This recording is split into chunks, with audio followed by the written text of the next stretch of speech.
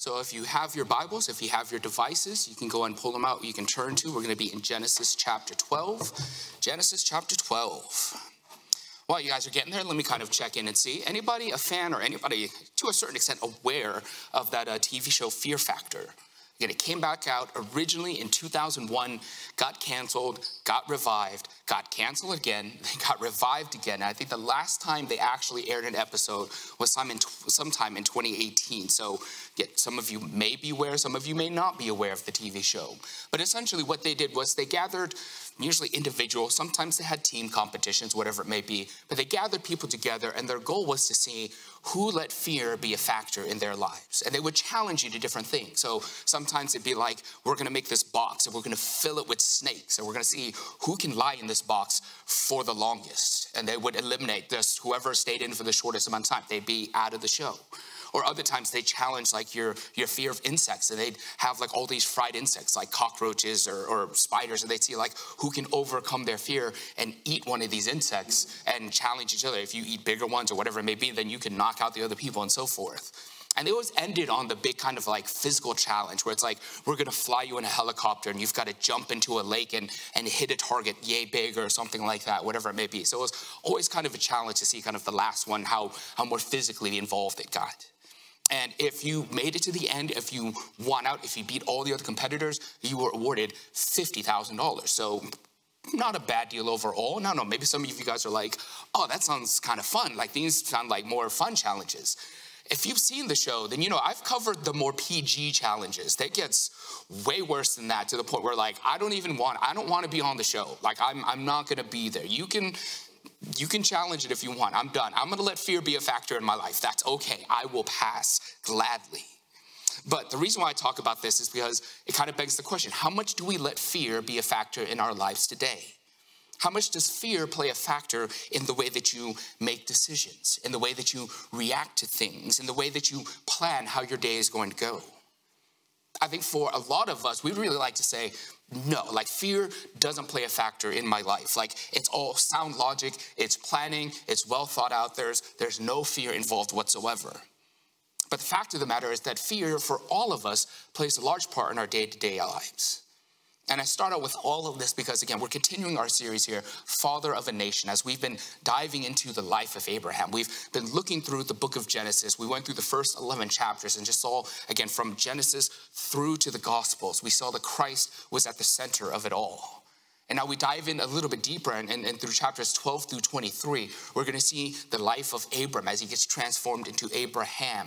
And we're going to see again how he's just the forefather of faith and the one who points essentially to Christ as well. And so I only started this section of scripture just last week, so there's not a whole lot to recap. But if you did miss that message, again, highly recommend you go back and watch it, whether through YouTube's or whatever ways that you might find it. Definitely worth a good watch here. But we kind of covered, again, just this call of Abraham, that God came down and he reached out and he spoke to Abram. And again, if I say Abraham, again, we know him as Father Abraham eventually as he gets named many chapters away. So we know him more by Abraham than we do Abram. But in this moment, I'm going to do my best to call him Abram, just as his wife is Sarai, but she later gets named Sarah. Get through this whole series. If I keep going back and forth on those, apologize for that. I'm going to try to stick to the names that they have right now with Abram and Sarai. But Abram gets called by God, and he comes down and he promises him all these things. And this is a God who Abram didn't know yet, right? This is Abram who was his father, a pagan worshiper, and most likely he himself worshipped other gods as well. So he meets this new God who promises him all these lavish things that almost to a certain extent seem impossible to achieve. But by faith, Abram accepts those promises. He believes in those promises, and he goes where God commands him to. And eventually he finds himself now in the land of Canaan. And it's here that we kind of get this impression like, oh, Abram is this huge man of faith. Like he must be impressive beyond all belief. Like how can we ever compare ourselves to Abram? How are we supposed to follow in the footsteps of a father like Abram? Well, in our passage today, we get a check into reality just as Abram does as well. And we see that even great moments of faithfulness can be followed by great moments of fear. So again, if you have your Bibles, again, we're going to be in Genesis chapter 12, we're going to be in verse 10. So we'll pick it up here in verse 10, and we'll dive into the passage here this morning. Now, there was a famine in the land, So Abram went down to Egypt to sojourn there, for there was famine, for the famine was severe in the land. When he was about to enter Egypt, he said to Sarai, his wife, I know that you are a woman beautiful in appearance. And when the Egyptians see you, they will say, this is his wife. Then they will kill me, but they will let you live. Say you are my sister, that it may go well with me because of you, that my life may be spared for your sake. And so the first thing I want to cover here in this first 4 verses is that Abram makes this crazy plan. And again, I'm calling it crazy now. It doesn't seem so crazy as we kind of dive into it, but we'll show how and why it's crazy as we kind of get into it. But everything going on, everything happening, Abram makes this plan, and we need to dissect it a little bit to see where exactly is he going. So in verse 10, we read the situation that's happening, right? That there's a famine here in the land of Canaan. Now, out of context, that seems normal, right? Famines happen, droughts happen. We're in Houston. Again, we're used to that. We go through very heavy times of rain, and we go through very heavy times where it's just completely dry. So again, we're used to droughts. We're used to famines to a certain extent. So out of context, that seems normal. The land is in famine. That's cool. But in context, we have to look at this and see Abram was brought to this land. This is supposed to be the promised land. This is the land that his descendants are supposed to inherit. And as we read through the story, again, Abram has been faithful. Again, beyond faithful. And why is this famine happening? Why does it seem like, is Abram being punished? Is something happening that we don't understand? Is there something behind the scenes that we didn't quite catch in the first section? I think right away in looking at this is a good reminder that God does what he does because God is God. Right? We don't always understand the reasonings why good or bad things happen. But God in his sovereignty knows exactly why these things happen. And we need to continue to trust in God more than we trust in ourselves. But as we continue through this passage, we see that that's not what Abram does. Abram does not trust in who God is. So we read here that Abram decides that they're going to go down to Egypt and they're going to sojourn there. To define sojourn, for those who don't know, it's not a word we use in our vernacular very much here, but to sojourn means that you are to travel to somewhere, to be a wanderer, to work there temporarily, essentially. You're not planning to be there permanently, but you're just visiting for an extended amount of time. Like the best way I can think of it is if, especially here in Houston, you hear people who travel from different cities, different states, and they come to Houston temporarily to work for maybe a year or maybe a couple months, whatever it is, and they take the money that they make and they go back home to support their families or something, right? That would be people sojourning here in Houston. So that's Abram's plan, right? He wants to go to Egypt. He wants to travel there for a little bit, work there for a little bit, earn some money, eat, feed his family, whatever it may be for a little bit. But eventually his plan is to return back to the land of Canaan. And so again, Abram is doing essentially what everybody would have been doing. Historians look and they see that many people during times of famine would have actually fled to Egypt. Egypt being kind of right on that Nile River always continued to have a flow of water. They were always able to kind of produce crops, and famines, while still hurting Egypt, hurt Egypt less compared to the land around them. So when things like this happened, people would have fled to Egypt. It would have been normal. Society would have said that's the wise decision to make. But we continue to see that sometimes while the decision in society's eyes, in culture's eyes, in the people around us' eyes, these would be the wise decisions, that isn't always the wisest decision in God's eyes. That doesn't always have to be the case. They're not always opposite of each other. But in this story, in this particular case, they are. And so in verse 11 and 12, we read that again, as they're entering into Egypt, Abram says to his wife, I know that you're a beautiful woman. Again, very good husbandly thing to say, right? Great starting line. Hey, wife, you are beautiful. Awesome. Highly approve. But then quickly, he goes into why he's telling her this. In verse 12, he tells her, because you are beautiful, the men in Egypt will look at me and know that you are my wife and will want to kill me because of it. And so in 13, he lays his plan out for her. He says, wife, say to them that you are my sister. Right? He tells Sarai to lie for him. Again, a very bad husbandly thing to do, right? Not the example that you should follow here. So tell your wife is beautiful. Don't tell her to lie for you, okay? Pretty clear cut, not too difficult in terms of relationship advice so far.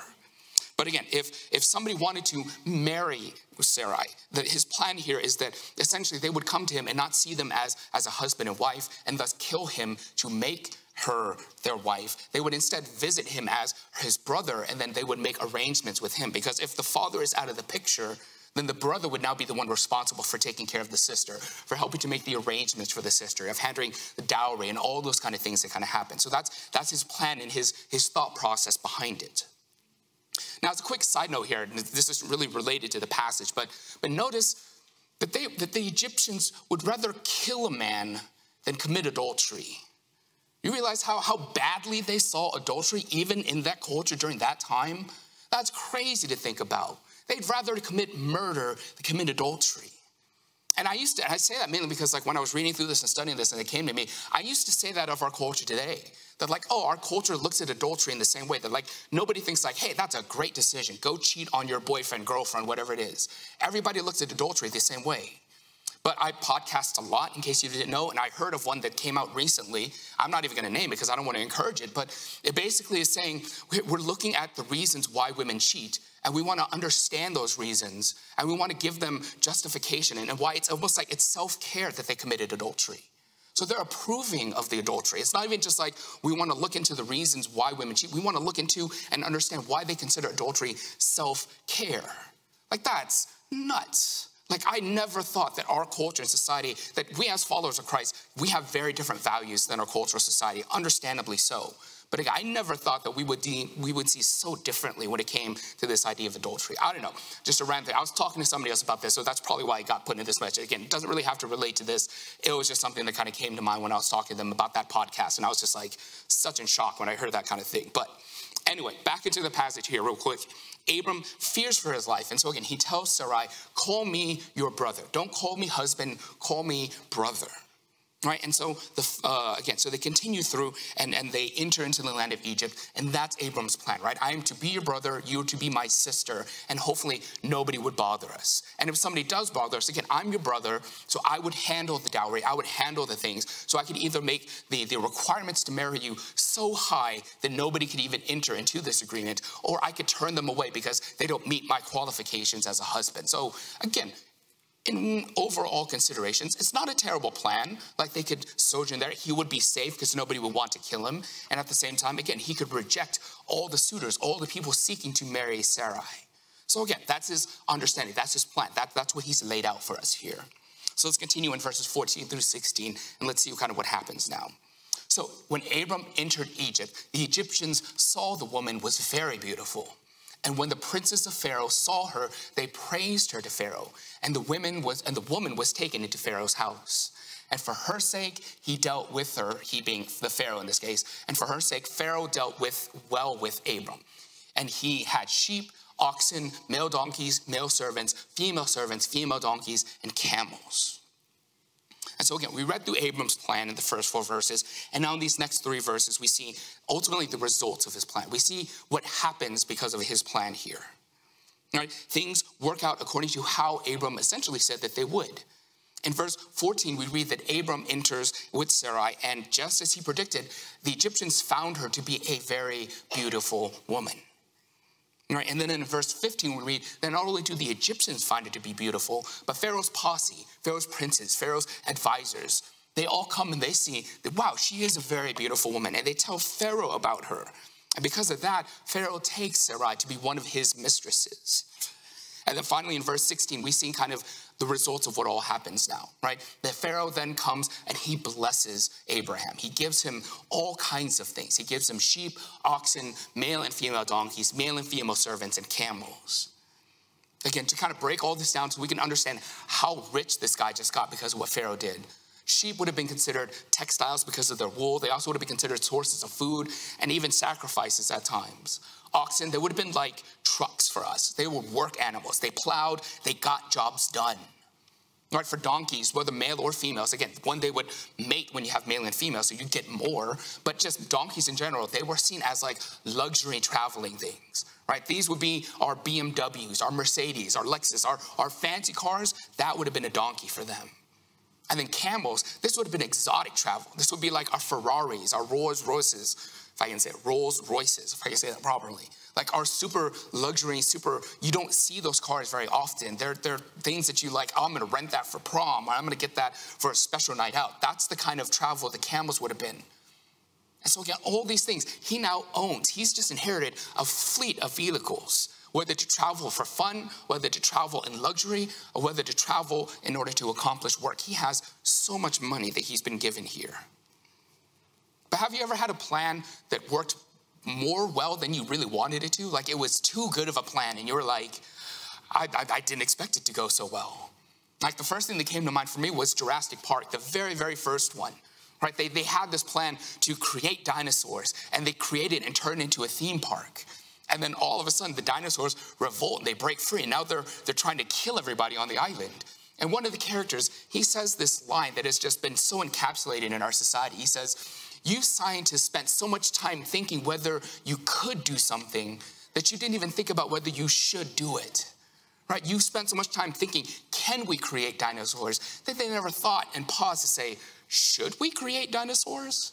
And I think that applies to us here with Abram. He spent so much time thinking, what could happen to me? What could be the best way that I could get out of this? That he never paused and thought, should I be doing this? Should I be lying about my wife? Should I be putting her in this situation? Should I be putting her in harm at the same time to sacrifice or to save myself, essentially? Right, so Abram tells everybody that Sarai is not his wife, but his sister. And the one person who could buy out anything, the one person who doesn't even need really permission to ask, is the one who comes and takes Sarai. Right, Pharaoh comes, and Pharaoh, again, has all the money in the world. He is the ruler of Egypt. He is fleeing to this land of Egypt to survive, and Pharaoh has all of it. And so he gives him whatever it is that he wants. And again, Pharaoh is the most powerful man in the land. So there's no way that you could tell him that he's not qualified to be Sarai's wife. And so his plan works, but it works too well. He finds the best suitor in the entire land to have taken his wife. And so what I want to do here before we move on is pause and see, like, what would happen if the story ended right here? Like, what if this was the end of the Bible? Like, what will be the happily ever after, essentially? Right, if we looked at this, Sarai would now go live with Pharaoh, right? And Abram, her quote-unquote brother, like he would go back home because you don't keep the brother. You have the wife now. Like the brother eventually goes back home.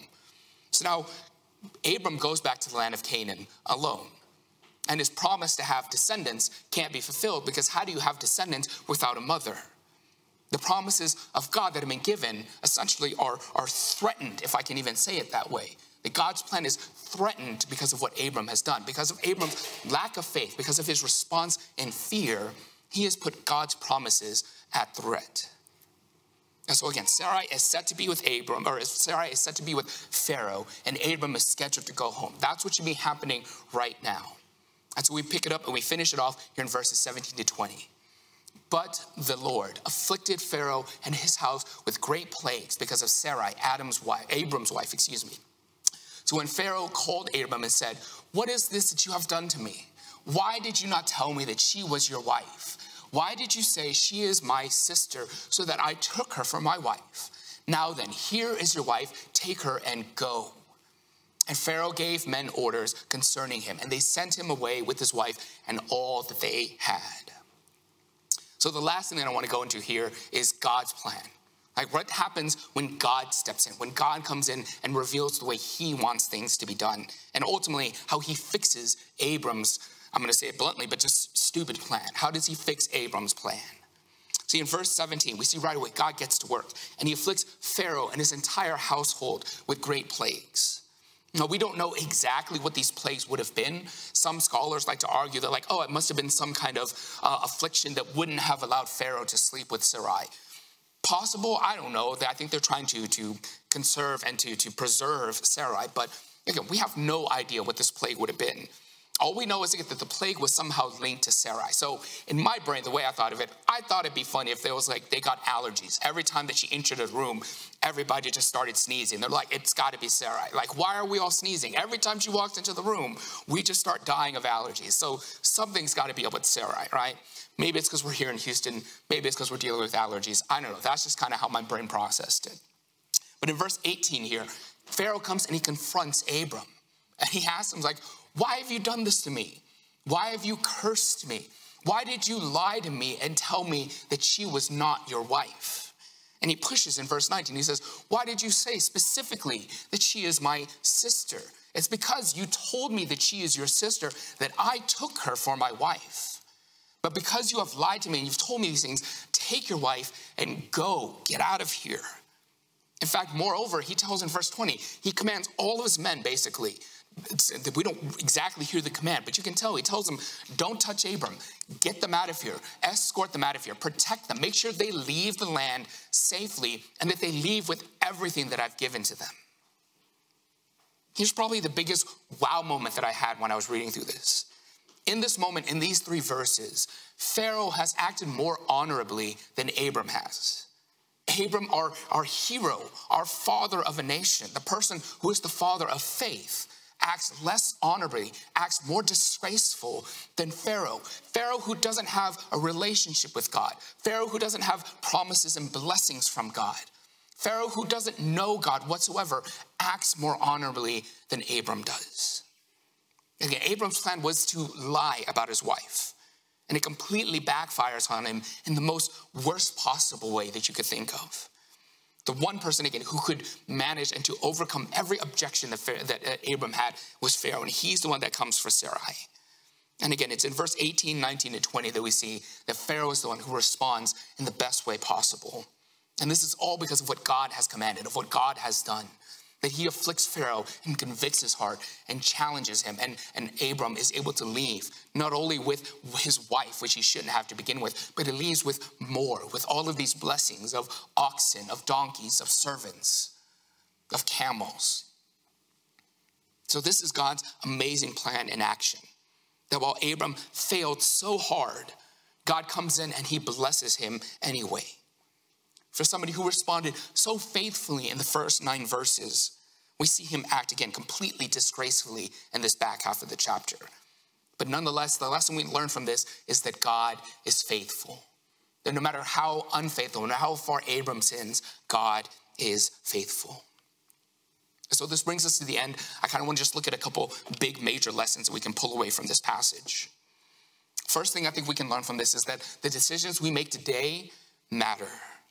And what I mean by that is that our repercussions of our actions come back to us. Whether today, whether tomorrow, whether a year from now, the things that we do today have repercussions for our actions.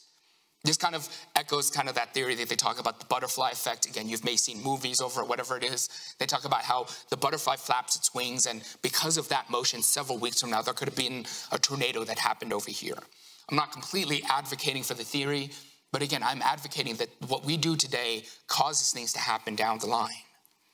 Again, thinking back to this very situation, again, remember, we just went over that Abram left with all the blessings, right? That he left with the donkeys and the camels and the servants and everything like that. But there's one servant in particular that he left with. He left with Hagar. Hagar was an Egyptian servant. And if you know your Bible, if you've been in the church world, then you know the name Hagar. But for us, if you don't know, if you're unfamiliar, in chapter 16, we come across Hagar. And Sarai, again, she's supposed to have kids with Abram, but they've been trying and trying and trying. And it's not like they tried for a year. They were trying for decades, and they weren't able to have a kid. And so Sarai comes and she tells her husband, hey, go sleep with Hagar, Abram, go sleep with Hagar, and through her, you will now produce an offspring. And so he does so. And because of that action, he not only causes turmoil within his own family, because Sarai now starts to despise Hagar, but he causes turmoil within the nation, because later on his future son Isaac, his nation continues to have conflicts with Hagar's son Ishmael. They have conflicts. So not only has he caused turmoil between his family, he's caused turmoil between 2 different nations. And arguably, this is where Islam started from. So not only does he cause conflict between his 2 nations, he spawned off an entirely false religion. All because he decided in one day to sojourn in Egypt. Again, I'm not going to say that the decision you make today will go and spawn off a whole new religion. I'm not going to make that claim. I don't know what will happen. All I know is that when we act outside of the faithfulness of God, that we act outside of the sovereignty of God, that we don't depend on him first and foremost, I don't know what that action looks like. I don't know what the consequences of those actions will be. All I know is, again, as we continue to see that God is faithful, that God is trustworthy and sovereign, we should make our actions in faith to that God. And that leads me kind of to the second thing that we learn, that when we make plans, again, we need to consult God first. Now, the second thing we see here is that when we make plans, we need to learn to consult God. That it isn't specifically spelled out for us, but it's not told that he did it. That Abram, when he made his decision to sojourn in Egypt, he didn't seek God's counsel. He didn't ask God, hey, there's a famine going on. What is it that I should do? No, Abram makes his decision and goes to Egypt on his own. Again, I already covered, we don't know why God does what he does. For all we know, God may have called this famine to happen to the land of Canaan as a way to get the Canaanites out of the land. He may have brought this famine as a way to bless Abram, but Abram didn't even know it, and he left the blessing behind. Again, we don't know. That's all just made up. We have no idea. All we know is, again, if we have a God that we can trust, if we have a God that we know is sovereign, if we have a God that we know is good, anytime we plan outside of that God, we are planning to fail. And so the final thing that I think we pick up from this passage is that it should give us confidence in God's promises. And ultimately, it gives us confidence in God's salvation. That again, God made several big plans and promises to Abram at the very beginning of this chapter. And regardless of what Abram has done, even to this point of being so unfaithful, of again, quote unquote, threatening God's plan, God still remains faithful to Abram, and he follows through and he makes way for his promises to be fulfilled. And that same thing is true for us today. Right? That God's plan and God's promise is that when we place our hope, our trust, and our faith in Jesus, that we are made righteous and we are given eternal life. That is God's plan. There are no loose ends to that. There are no catches or things to trick you up. There's no underlining language that you have to read there. There's no fine print that contradicts any of that. I would say that you could take that to the bank, but banks are failing right now, so who knows? Instead, take your promises to God. Take your promises to the promise maker and the promise keeper, the one who has been sovereign and good from the very beginning. There's nowhere else and no one else I would rather have a promise from than from God. And God's promise to us is his son. And through his son, we have eternal life. And so I don't know if that's where you are right now. I don't know wherever it is that you are. God sees us in our sinfulness, and he still continues to send Christ on the cross for us. That again, even in this story, Abram went off the rails. He went off the deep end, and easily God could have just punished him, or God could have started new. Again, we've read through the story so far, and we've seen how God has restarted a handful of times, but he's continued to make promises why he wouldn't do that. Easily God could have said, well, Abram, you had your shot. I'm going to go find somebody else. But instead, God continues to keep his promise to Abram. So for us today, did God send Christ to the cross because we're supposed to be very good? No. Did God send Christ to the cross because of how much we've done for him and all the things that we're able to accomplish here in church? No. Did God send Christ to the cross because of how much potential we may have to do great things? No. God sent Christ to the cross for one thing and one thing only, because he loves us.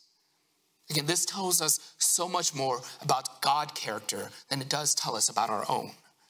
That there's nothing specifically special about each and every one of us, but there is something special about our God, our Father, our Savior. And so again, God sent his son to die on the cross, that anyone who would confess with their mouth and believe in their hearts would have eternal life. That promise, again, is completely one-sided. That there's nothing you can do and nothing that can separate us from God. And so my hope for you this morning is that you would believe in that promise. My hope is that you would trust in that promise, and my hope is that you would share that promise with the world. And so again, if that's you this morning, if that's the first time that you want to make that decision, again, we always want to continue to partner with you.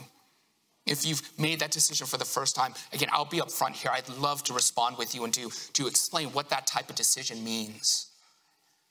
Or if you've been in a position where you feel like you strayed away from God and you'd like to recommit yourself, then again, this is you responding to the promise that God made from the beginning. And no matter how far or how much you may have sinned, God continues to be faithful to you, and he would love to receive you back into his flock. So I'd love to spend time to counsel and to see, again, how can you recommit your life to God?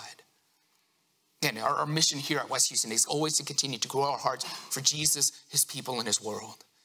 And that always takes that first step of faith, to put your faith in who God is and the promises that he has and his son that has come to save us. So again, my hope and prayer is that you would respond to that promise, trust in that promise, and share that promise this morning. So with that, let me pray for us, and we'll respond here in song this morning. Father, again, we thank you just for your son. We thank you for Christ on the cross. The whole reason we gather here, the whole reason we're able to do the things that we are able to do is because you have been faithful from the very beginning. And God, we pray that you would continue to allow us just to respond to that, where we would resonate with who it is that you are and continue to grow in the grace that you have given to us. And so God, as we continue through our morning here, as we continue through our days, again, continue to allow us just to say yes to you, to say yes to your promises, to say yes to your faithfulness. And again, just continue to pursue you with everything that we are. And so God, I pray that you would just soften hearts where they need to be, that you would soften minds, that you would just, again, open us up and allow us to dive deeper into who it is that you are and who you want us to be. So we thank you, we do these things, and we pray these things, all in Jesus' name. Amen.